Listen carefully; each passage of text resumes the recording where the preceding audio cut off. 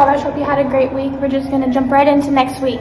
Okay, so for Monday, the Argentinian students are at Wabash High School, 7:30 a.m. The RECN SLT meeting, select teachers, 11:02, lunch and advisory programs and grade checks, 4 p.m. tutoring in Mr. Eiler's room, and 6 p.m. the boys C team basketball versus Eastern at home. On Tuesday, the Argentinian students are at Wabash High School.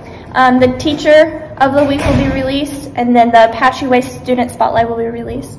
During lunch and advisory, it's science lab day and clubs. At 4, there's tutoring in Miss J. Smith's room. 5, the boys C team basketball. Boys C team basketball, whatever. Boys C team basketball versus Bluffton at Bluffton. Yeah. 5:30, there's a co-ed varsity swimming meeting versus Oak Hill. It is senior night.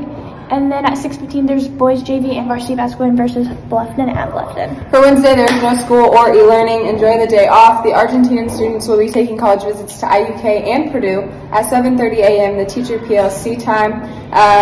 There's tutoring at 4 in Miss J. Smith's room, and at 6:15, our girls JV and varsity basketball will face Peru at Peru. For Thursday, the Argentinian students will be at Wabash High School during lunch and advisory social studies lab day and clubs. At 12:30, the Heartland Career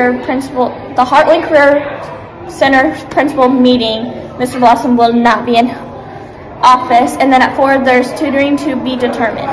For Friday, the Argentina students will take a trip to Chicago. At 7 a.m., there's FCA. At 11:02, there's book club and high school library. Also at 11:02, there's lunch and advisory, math lab day, and clubs. At 2:38 p.m., the Apache Way pass recognition. Go down and get your milk and cookies. And at 6:15 p.m., the boys JV varsity will take on Whitco at Whitco.